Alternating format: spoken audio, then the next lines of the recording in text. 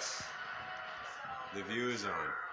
Mama's boy used to be considered an insult, apparently, but a new generation of men are embracing the term, claiming they're proud to celebrate a mother's love, and that it's a rejection of toxic masculinity.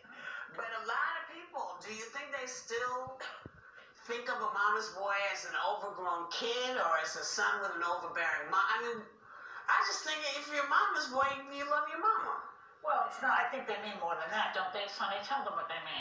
Yeah. Because we know you got the We know facts. you got it. It's come on. Yeah. Gabe said she was the love. Yeah. Yeah. Yes. During our Mother's Day segment, my son did say on video that I was the love of his life. And I follow him. He also said it on Instagram. Did he?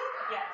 Well, if that's all we're going with, my kid said the same thing. Not the same, but she's not one. But go ahead. Look, I think that for a long time, even as a mom, I received the message that, if you're too close to your son and you fail to separate, you're doing a disservice to him. And I don't see it that way.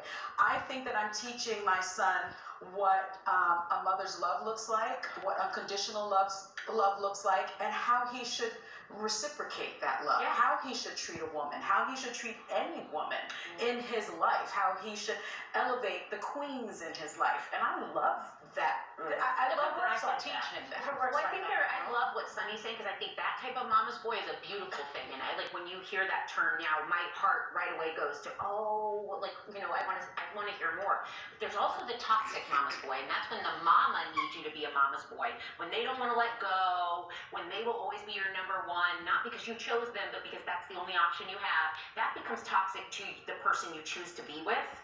And so that's where I think you have to kind of hone in early on, like, there's a really important distinction here. Which one is it? So I had an ex who was the toxic mama's boy.